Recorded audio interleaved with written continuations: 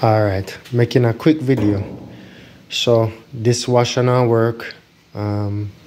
Just checking a few things that we find here. And the drum, this is a Whirlpool. I'm not sure what the top look like.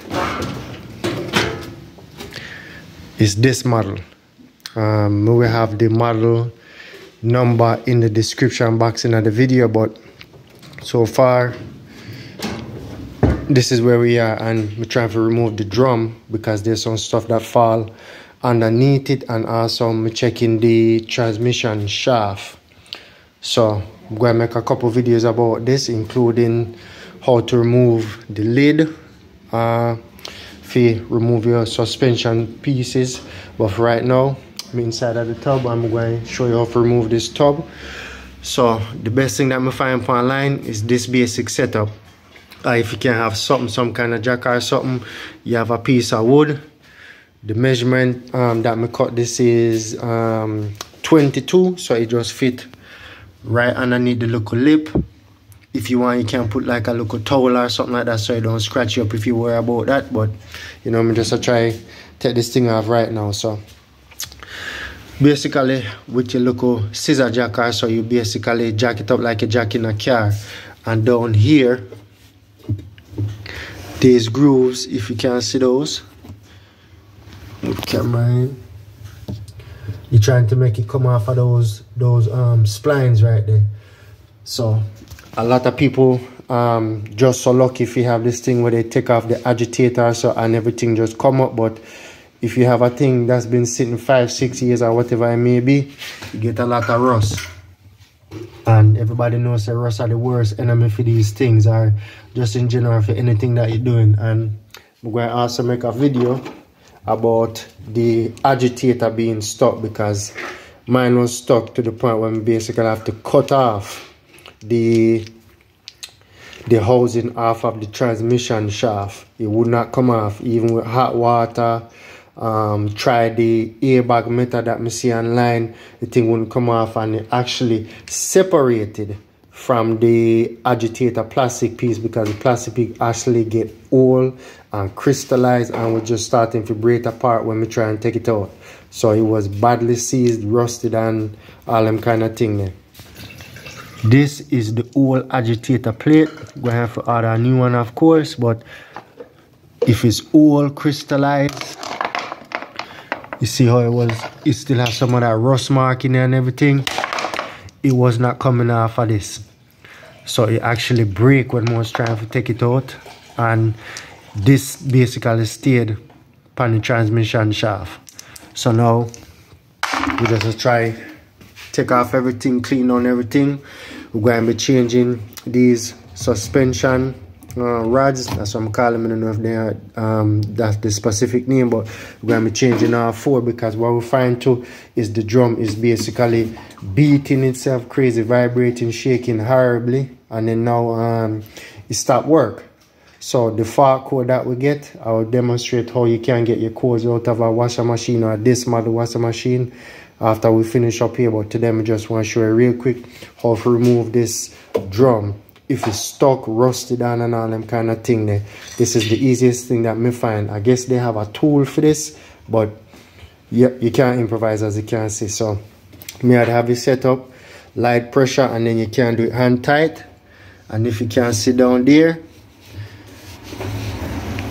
hard to kind of angle that, but as you turn like you're jacking up a car, it's coming off of the splines, coming off of the teeth, off of the transmission shaft. So what it's basically doing is applying pressure to this shaft right here, keeping it in place, keeping it from spinning. And then also the wood is basically pushing up the drum. So once it basically clears or releases out of this little plate here, you can be able to lift out the drum and get to the inner drum area and make sure everything is good in that area there. Clean it out. As you can see, dirty, so go and just clean up all of that, and then let me go ahead and tighten it up a little bit more so we can get that loose, so we can show you how to take it out. Again, you don't want to go too tight, you don't have to go crazy with it, but As you can see, that's hard to see anyway, but put it down in there. The teeth right there. As we turn it, you can see the drum loosening or coming up. So that's how I find that you can remove the drum. So let me go ahead and do that. Since me have one hand, I'm going to just put on the camera for a second and just go ahead and do that. All right. So the drum is jacked up all the way. As you can see, the little scissor jack arm is almost touching the end of the drum. That's when you know you should stop. You don't want to damage that. So now you can actually take it from the piece of wood, or you can grab it by the sides and just lift it out. And then the drum, basically, you can see now, it basically push down on that transmission shaft and it clears it. It breaks that little seal that's holding it in place. And then now you should be able to remove your drum without as much strain as if you didn't do something like this, which you can hurt your back. So make sure you be careful. So I'm gonna go ahead and just lift it with a piece of wood. Forgive me doing this with one hand, so going to just grab it like so. As you can see, it's loose. All right, it's loose. So you just have to work it out. So I'm going to go ahead and work it out with two hands. So pause the camera for a minute. So the drum is out, and now you have access to your inner drum.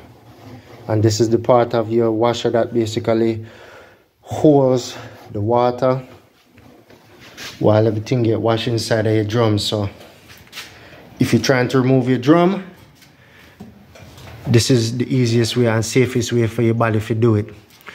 So make sure you just get it on the little lip so it doesn't damage it. If you want to wrap it up in some kind of piece of cloth or towel or anything like that to protect the surface, and then that's how you remove the drum out of the washer. So we're going to go ahead and clean up the shaft, clean out inside of the tub, make sure everything is good. Suck out all of this stuff, everything that fall in there. As you can see over the years, a whole bunch of things. This is your little filter here right here, so I'm going to take all of that out and clean it, and then we're going to reinstall everything back together. So thank you for watching. All right.